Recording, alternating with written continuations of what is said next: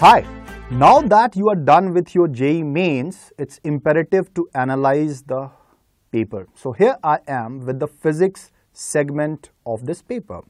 So if we talk about the paper, this is the easiest paper that I have seen in close to 3 years. If we talk about the paper in general, 13 questions were from the class 11th segment, whereas 17 questions were from the class 12th segment. Needless to say, if you have solved a question correctly, you will be getting 4 marks. If you have answered it incorrectly, 1 marks will be deducted. And if you have left it, in that case, of no response, there will be 0 marks. So, we at Merit Nation are sure that the qualifying marks for the general category would be close to 100 marks. And if you talk about other categories like SC, ST, OBC, the marks would obviously be lesser. Now, there was no ambiguity in the question paper apart from 2 questions. The first question was on CP and CV, but the word specific has been mentioned. So, you should not treat it as molar specific heat capacity, rather specific heat capacity in general. And the second question was pertaining to Doppler's effect in case of light, where a pinch of relativity was involved.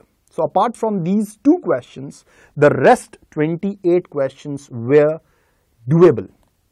Now, let me quickly take you through the different segments. So, if I talk about mechanics, there were nearly 7 questions from mechanics. If we talk about kinetic theory of gases, thermodynamics, calorimetry, expansion, there were 3 questions from this segment. So, a bit of increase from the previous patterns. From gravitation, there was 1 very good question, and in general from properties of matter, there were 2 questions. That takes care of the 13 questions from class 11th. Let's talk about class 12.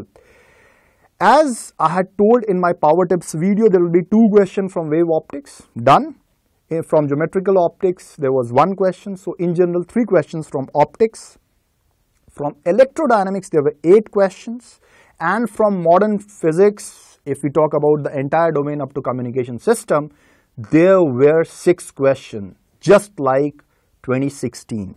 Now, it's important to pinpoint that there were few topics which were missed this year. So, which are these topics? Waves. The entire domain of waves, even if we talk about sound waves, was missing.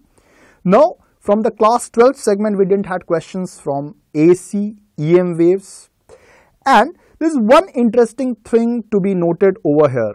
That is, this year, there has been a 10% increase in the seats, which make it 2,20,000, and from this year the weightage of class 12 boards have been eradicated. So your entry into an NIT based on JEE mains score would entirely be dependent on the JEE mains score. Needless to say that if you belong to general category and have a marks in the range of 150 plus, you will get an entry into one of the NITs, and if the marks is in the range of 200 plus, you can anticipate your entry into a good NIT and a good branch as well. Apart from that, don't get complacent, start preparing very well for your JEE Advanced so that you get into one of the best colleges, not in India, but all across the globe. That is the IIT dream. Wish you all the best for your upcoming JEE Advance. Stay focused, stay motivated. Thank you.